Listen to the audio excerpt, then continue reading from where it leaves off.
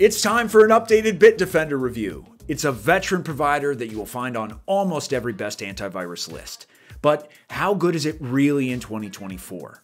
As per usual, I will review this contender for the best antivirus in various categories, such as ease of use, features, pricing, and security, which includes my freshly baked tests. Let's begin with ease of use. I'll show you the Windows app first.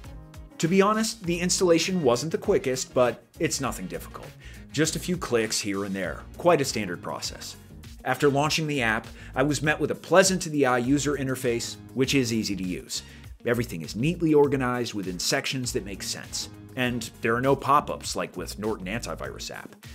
Mac apps are very straightforward as well, but I've got bad news for iOS users. On the iPhone app, I found a vulnerability scanner, a data breach checker, browsing protection, and a very restricted VPN. Yup, that's about it. Yet, when it comes to the Bitdefender for Android app, it's a different story. It packs all the features I need, and I can start a scan with a single press. Having good compatibility and easy-to-use apps is great, but any antivirus first and foremost should provide security. So let's continue with the Bitdefender security review and find out, can you trust Bitdefender? In the most recent AV comparatives tests, this antivirus achieved an Advanced Plus rating in protection. It's not surprising though. It had a very consistent performance in the past too. That said, I like to conduct my own tests as well. So I intentionally planted 10 malicious files onto my PC and then initiated a full scan with real-time protection disabled. The scan was complete in roughly 11 minutes and detected 8 out of the 10 threats. Decent, yet not perfect results. What I really did like though was that it didn't put excessive strain on my computer resources. But how do these Bitdefender test results compare with other best antivirus 2024 providers? I recently ran tests with TotalAV, Surfshark, Norton, and some others. No other provider managed to catch all 10 malicious files either. 8 out of 10 was the best score, which means Bitdefender was among the best. Now, some other providers ran the scan quicker, but all of them had higher CPU usage. By the way, if you decide to get Bitdefender, you can get a really good discount by scanning the QR code or by clicking on the link in the description. Alright, so the full scan works quite well, but there are other scan options as well. Beyond those, I stumbled on several noteworthy security features. One of those is Advanced Threat Defense. Sounds robust, doesn't it? Well, it's just a real-time protection tool, which is a great first line of defense. I recommend keeping this on at all times. You are less likely to get malware on your device if you do, but also will have to run full scans less frequently.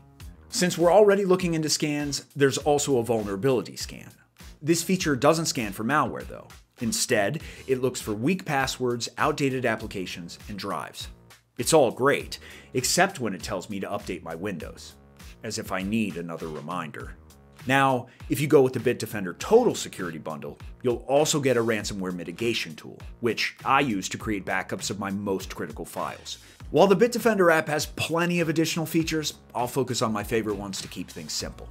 Many top antivirus providers in 2024 are trying to attract users with their cybersecurity bundles, and Bitdefender is no exception. Notably, there is a VPN and a password manager, making it a convenient option for ensuring privacy while browsing and managing all online accounts with one tool.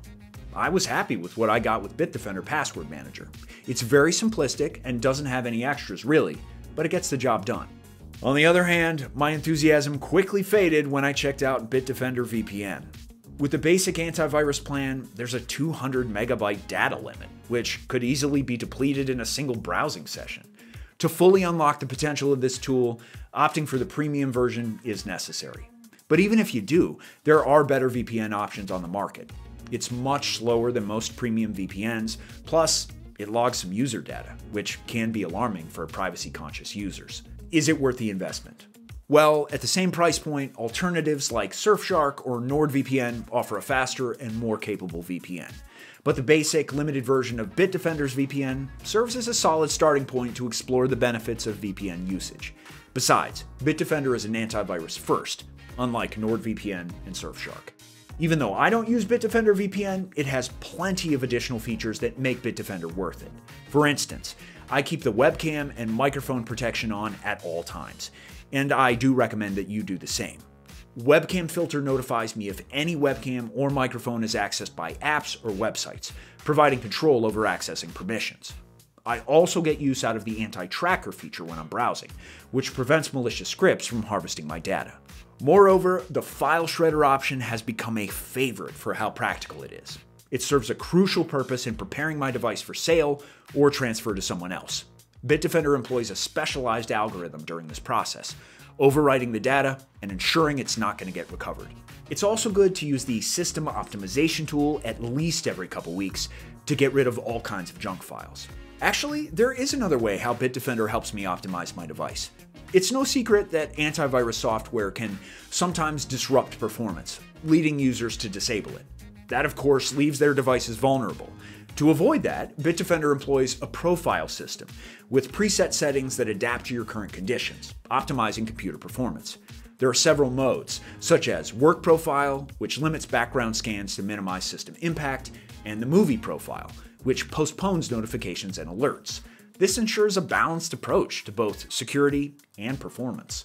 Just a side note, but if you like this Bitdefender review, don't forget to like and subscribe. We've got plenty more up-to-date cybersecurity content.